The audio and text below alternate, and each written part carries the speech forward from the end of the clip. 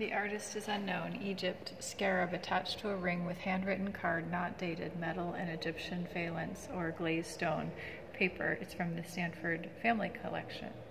In 1884, in Paris, Leland Stanford Jr. purchased the scarab ring. A letter ascribed to his Egyptology tutor claimed that the scarab bears the name of Ra-Ma-Neb, which was the name of Amenhotep IV.